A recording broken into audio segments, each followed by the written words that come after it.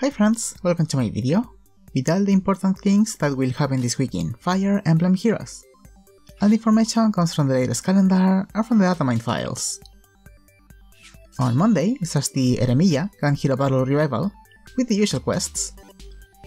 And it's also the start of the chill phase on Mjolnir's Strike.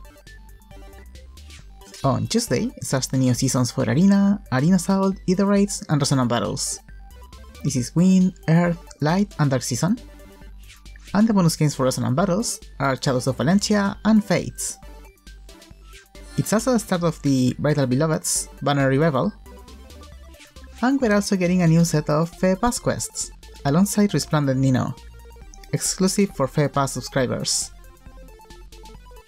On Wednesday starts the A New Future Banner Revival, alongside the A New Future for Jim Bond's Revival. On Thursday, we're getting a new 30 Reels. On Friday starts the new Rocker Sieges. And we're also getting the Heroes with Odd Wave Skills banner, with these heroes as possible inclusions. On Saturday starts the new Rival Domains. And we are also getting the announcement for the upcoming Voting Gauntlet, which may come with 1 or 2 Voting Gauntlet banners. Also, on Saturday night, we should get the trailer for the upcoming Mythic banner. And on Sunday we're getting the weekly Revival banner, including Brave Celica, Brave Ephraim, and Brave Veronica as focus units. And it is also the start of the new Bounce of Loki.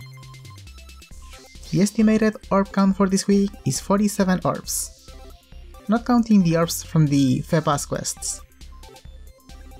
And that's all for this week in Fire Emblem Heroes. Please like, share and subscribe. Stay safe, be kind, and thank you for watching!